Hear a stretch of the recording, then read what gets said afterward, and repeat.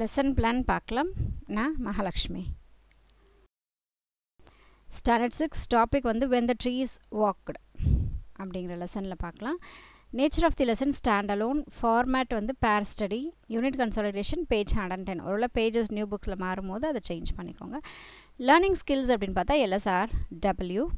Outcomes என்ன இருக்கும் அப்படின்னா understand the story by listening. கேட்கறதுனால கேட்டல் வழியாக அவங்களுக்கு கதையை வந்து புரிஞ்சிக்கக்கூடிய ஒரு அவுட்கம் வந்து இந்த லெசன் மூலயமா கிடைக்கும்.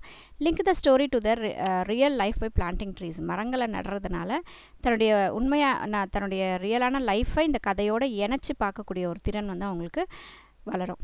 Introduction மோட்டிவேஷனில் video to draw a garden easily can be shown to motivate the students. Garden ரொம்ப ஈஸியாக எப்படி வரைகிறதுன்னு சொல்லிட்டு ஒரு வீடியோ போட்டு காட்டி அது அவங்கள வரைய வைக்கும் போது அது ஒரு மோட்டிவேஷனாக இருக்கும் குழந்தைங்களுக்கு.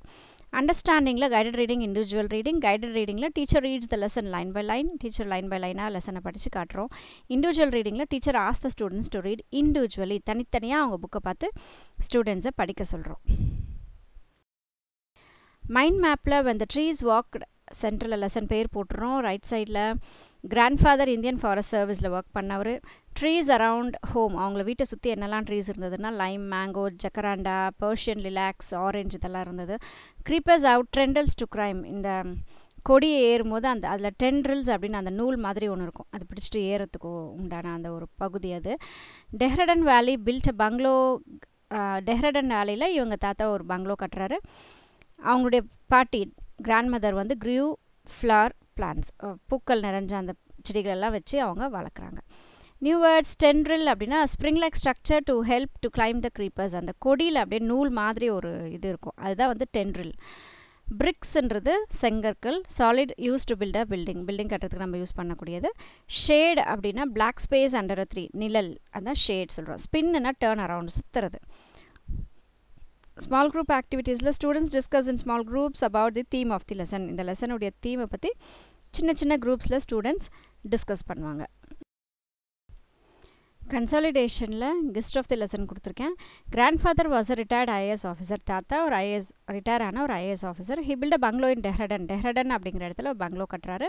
when the trees would grow tall and strong. அந்த டெஹ்ரடன் அப்படிங்கிற இடத்துல மரங்கள் வந்து ரொம்ப ஸ்ட்ராங்காகவும் ரொம்ப உயரமாக மரங்கள் வளரக்கூடிய இடம் வந்து டெஹ்ரடன்.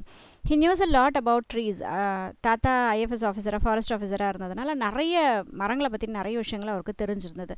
He would help grand mother to plan the flowers plans because the butterfly would fly through it. அவருக்கு பாட்டியோடு சேர்ந்து பூச்செடிகள் எல்லாம் அவரும் வந்து நடுவார். எதுக்காக அப்படின்னா பூச்செடிகள் இருக்கும்போது பட்டர்ஃப்ளைஸ் எல்லாம் அதில் வந்து பறக்கும் அப்படிங்கிறதுக்காக அவர் வந்து அந்த ஹெல்ப் வந்து அவங்க ஒய்ஃப்க்கு செய்கிறாரு.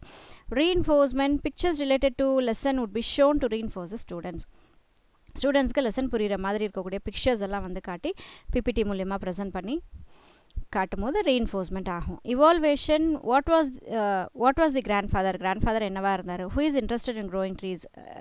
யாருக்கு மரங்கள் வளர்க்குறதுல இன்ட்ரெஸ்ட் இருந்தது. வேர் தே பில்ட் தி பங்களோ எங்கே கட்டினாங்க.